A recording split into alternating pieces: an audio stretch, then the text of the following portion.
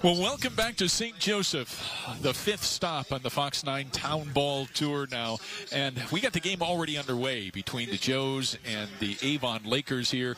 I don't know if we have a score yet. I don't think so. Yeah. I don't think we had a foul ball. Right. I know that. Oh, my goodness. You can't talk about St. Joseph's unless you also talk about St. John's and St. Benedict's. And we've got Michael Hemish here from the schools. Thanks for joining us here.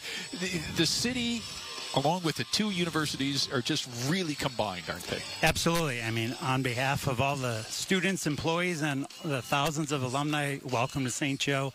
Thank you for coming. Yeah, I mean, just as St. Ben's and St. John's have a wonderful partnership, the schools have a great partnership with the city of St. Joe. I mean, St. Ben's has been in existence for 110 years, St. John's over 160 years, and you know, the partnership runs deep. Community members can come to campus, enjoy athletic events, fine arts events, speakers, and the students and employees can benefit from all the amenities that are in St. Joe. And there's also some familiar faces out there because some of the students are St. Joe's players. Absolutely. You know, over the years, for those that grew up in the area and are, you know, town ball players, or if they're maybe staying in St. Joseph for the summer doing research projects or something on campus, this is an outlet for them to continue their baseball interests. And obviously, Joey Stock is a prime example of that, doing so very well in the Boston Red Sox organization right now. Is he one of your alums? Yes, yes. Played for St. Joseph and also then St. John's University, and had a wonderful, wonderful career. You know, give us a little historical perspective here. Why St. Joseph? Why did St. John's and St. Benedict's settle here?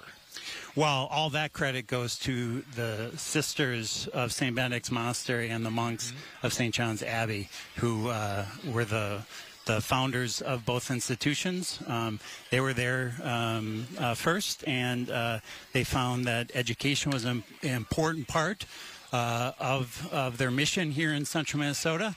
And so, thank goodness that they were able to create two fabulous institutions of higher education.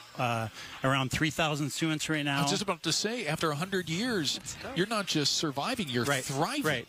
3,000 students, 800 employees, tens of thousands of alumni all over the world doing wonderful things. And when you attract people here, it's just not students from Minnesota, it's from people, as you mentioned, from across the world.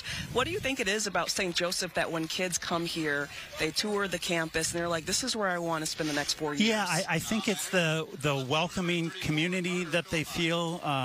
Once they come onto campus, they really do feel that this is a place that they could call home for 4 years.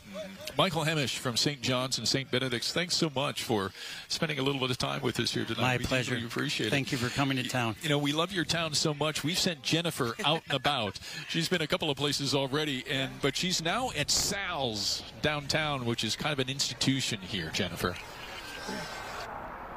Okay, so here's the deal. I love a good dive bar. If you're looking for a good dive bar, then I can't wait to show you this place. It is awesome. This place is Sal's. This is where a lot of the college students at St. Benedict's and St. John's comes. And I love that there's a monastery right across the street. That's Catholicism right there. Love it. Love it. But yeah, so let's go ahead and step into Sal's because it is a fantastic place. We're already making friends. And you know what's torture is sending the pregnant lady to a dive bar that she loves. Okay, friends, let's see, what do we have here? Okay, so how many times have you guys been to Sal's? Oh gosh, every week. Every week, all right. He is. Yeah.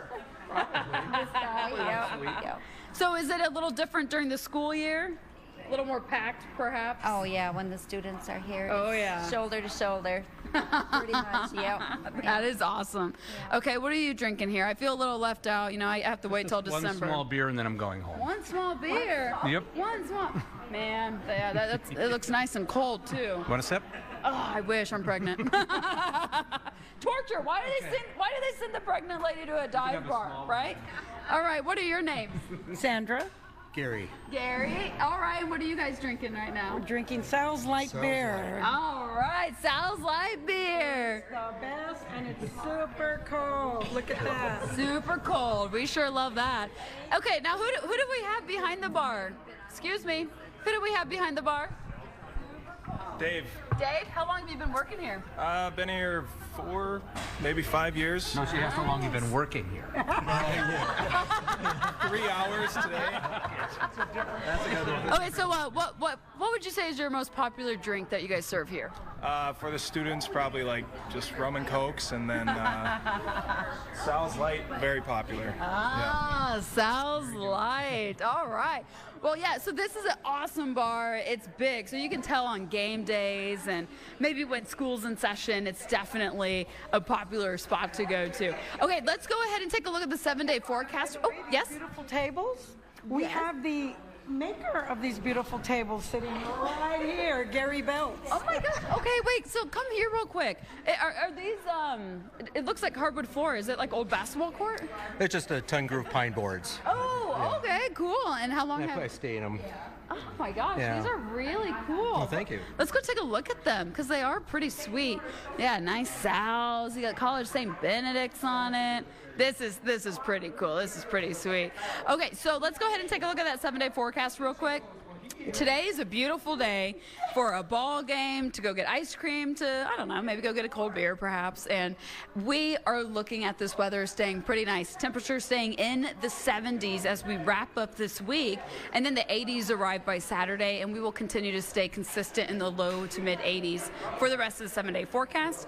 And guess what? That's average for this time of the year. So the past few days when we've been sitting in the 90s for daytime highs, we'll finally get those 80s. Okay, we're tossing a break, my friend. What's your name? My name's Mike Twite. Can you go ahead and say, all right, we'll send it to break. Send it to break right now. Right now.